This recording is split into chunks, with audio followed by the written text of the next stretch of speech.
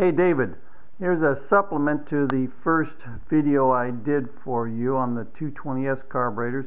Sorry I did not show you the adjustment being made for setting the initial idle on your carburetors.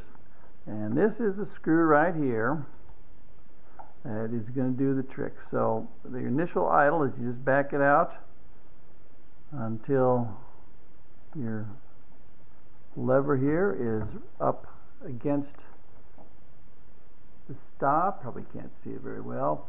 And then once it's up against the stop, maybe you just make sure, just take it out all the way. Okay. Now you got no contact being made against this by the screw to the lever. So now we start slowly screwing this in until we see just the slightest bit of movement on the lever. There we go.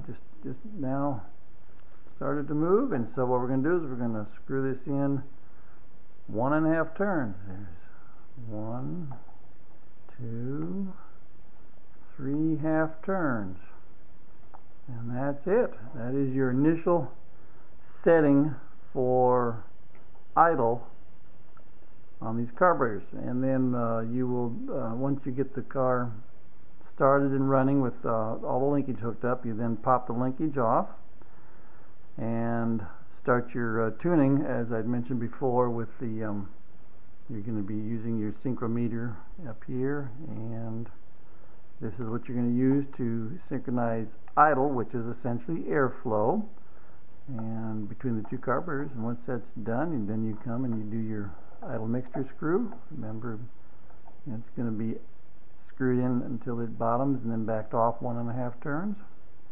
And those are your two initial settings, and those are the only settings you get to make.